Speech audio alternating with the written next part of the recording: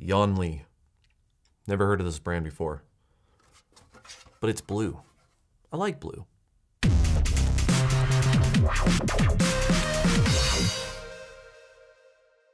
What's up YouTube, Jason here with Byte My Bits, and in today's video, I am talking about an unmanaged switch. I know, the excitement is unbearable, but there is a reason why I agreed to review the switch, even though that kind of sort of backfired on me, and that is because it is an unmanaged switch that supposedly supports VLANs. Now, I know what you're thinking, if it's an unmanaged switch, how do you assign VLAN IDs and actually utilize, I'll get to that here in a second. So this is the YuanLey 11-port Gigabit Power over Ethernet switch. It comes with 8 PoE ports, 2 Uplink ports, and 1 SFP port. It utilizes 802.3AF/AT power standards, has a total output power of 120 watts, and it's limited to 30 watts max per port. Now, like I said, this is an unmanaged switch, but according to their website, the Amazon website, and their own material, it supports something called an extend function, which pretty much switches it over into virtual LAN mode. In order to do that, you have a little switch on the left-hand side of the switch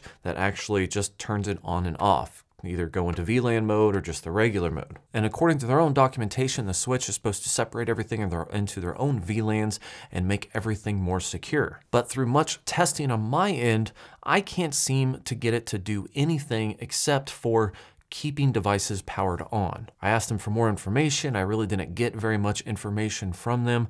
I went through all their documentation, went through all their different pictures, and I'm going to leave this section of the whole VLAN experience as a potential user error on my part. I'll tell you what I did though in order to test it out to figure out how exactly these VLANs are supposed to work. From what I can tell from the picture, every single port is supposed to be separated. So VLANs 1 through 8, which to me kind of feels weird because that means there's no intercommunication between them. I mean, let's just say if you want to have a switch that's going to connect to 3 different cameras and you want NVR in the same switch and you want those all communicating with each other, but just not with the outside internet, then fine. I mean, there's certain different things you can do with VLANs to make yourself more secure.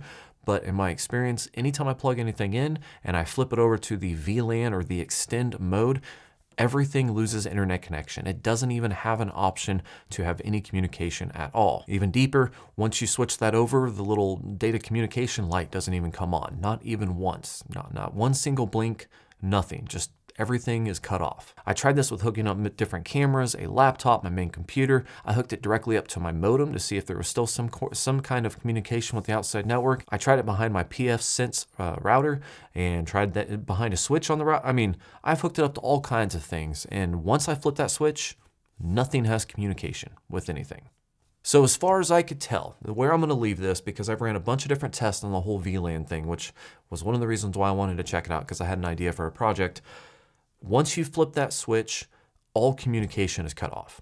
Everything. It has no communication with anything else, including the outside network. And that might be exactly what they wanted it to do. It cuts off all communications, although I don't see the use of it, but still, it might be working as intended. I'm not really sure. What I can say though is that the PoE still functions. It's still supplying power to my cameras when I flip that switch. So if it was powering a camera that was utilizing maybe internet through Wi-Fi or something like that, or maybe wasn't actually going to be connected through internet, it was just going to be recording stuff locally, that camera would still be active. That doesn't make sense, I guess. I mean, you could just plug in a camera and not connect it to a network. I don't know. I mean, I guess to each their own as far as usability. Maybe I'm using it wrong. I've tried all kinds of things as far as plugging it in, power cycling the switch, hooking up different items to it, multiple items, one item, all kinds of different things. And as far as I can tell, there's zero communication, but the power is still there. So this is a dummy switch as far as being an unmanaged switch. And then once you flip that little, VLAN switch, then you basically have a PoE device, like an injector. You have a PoE injector. That's 8 ports. But with all that said, the thing that I like about this, and I actually did test this, and it's kind of a minimal test, but this does have 2 uplink ports, so you can plug in 2 different cables to help give you some better reliability. I plugged in both of them to my switch and unplugged one while doing some tests and plugged it back in, unplugged the other one, and it does seem really reliable. So you can have 2 cables connected to it if you want to have a little bit more, stability. I didn't use any kind of options to connect it to 2 different networks because I don't have 2 separate networks. but just connected it all to one parent switch. It always maintained that communication, so that was good. I don't have an SFP cable, or at least not a short enough patch cable version of it, in order to connect it to my other switch via the SFP, so can't really confirm or deny whether or not that SFP port works. But either way, having the 2 uplinks on it is a great way to have a better reliability if for whatever reason one wire does go down. As far as the PoE and the switching capabilities go, I did plug in all of my cameras, plus one I'm not using, and powered it for, I think, about 24 hours. And that was basically just having one uplink connected to my switch, plugging in the rest of my cameras into it, and a camera that I wasn't using, let it run for 24 hours.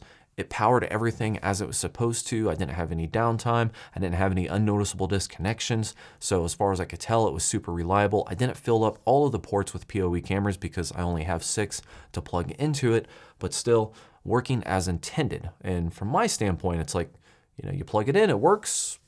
Now what? You know, I guess hashtag good. From a switching standpoint, again, you plug it in, you run it, it works. Hashtag good. Basically, I was able to get near gigabit speed communication between my laptop and my main computer. I was also able to get near gigabit communication between the speed test servers because I do have a gigabit incoming connection to the house. So as far as I can tell, it works as intended, works as fast as it's supposed to be, and I don't really see any problems with it. And because it's unmanaged or dummy switch, super easy to use. You know, you don't have to log in, configure anything. You don't have to do anything. You just plug it into your network and you're good to go. So from a PoE sense, it's got 8 usable ports to power cameras. They all work. They work at the speeds they're supposed to. And you have 2 uplink connections to give you good network reliability if, for whatever reason, you end up running into an issue with one of your cables at any point in time. But from a review standpoint, it works. It's probably not the cheapest switch out there, but it is fairly affordable. So it's reliable, it works, but it's got this little internet kill switch here that like cuts off all communication that I seem to think it's completely worthless, but I'm just going to assume I don't understand it. I asked for more documentation. I've even asked for some other people that I know for some help, and I still kind of got left with a little bit of more questions than answers. But before I'm gonna wrap up this video, let's talk about mounting options. Now, as you can see, this is a fairly small device, so if you wanna set it somewhere on whatever on its legs, you have the option to hook up rubber legs, so that way it won't slide around or otherwise just be metal on, you know, your desk or something like that. That is one option, but they also give you wings that you can attach to the side like so. And this will give you the standard, what is it, 18.5 to 19 inches that'll fit in standard racks. So if you want to hook it right up next to a blade server or something like that, you can. And it comes with 6 of these little screws, so you could, you know, screw it in. So if you want to rack it, you can. If you don't want to rack it, you can put rubber feet on it and you can set it on something if you need to. Overall, like, it does have a maximum of 120 watts. So that's basically, if you're going to use every port, that's a maximum of what, 15 watts per port. So if you have some cameras, they're probably going to be running 5 to 10 watts each. You should be good to go to run 8 full IP cameras. And since it's an unmanaged switch, there's really not much more to dive into because I've ran it for a few days. Everything seems to work fine. I spent most of my time testing this whole VLAN thing, trying to figure out beyond the documentation what it's supposed to do. Since there's really not much documentation, there wasn't really, you know, a lot to go off of. But I try to figure out if there was any major benefit to the whole VLAN extend support system mode thing that this has. And as far as I can tell, it's completely and utterly pointless. So if anyone out there has used anything like this brand with this whole extend feature that they have, please let me know in the comments. I'll even pin it to the top because I tried, can't really figure out anything about it beyond you flip the switch and everything loses internet connection completely. There's no communication between each device, which according to their own photos, that's the way it's supposed to be, but there's also no outside network communication.